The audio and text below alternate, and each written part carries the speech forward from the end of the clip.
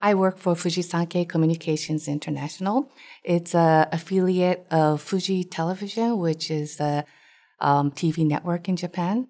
It's a New York bureau, and I am an anchor and reporter there. I used to cover all sorts of things like the United Nations, Wall Street, anything that happened in New York and America, I used to cover.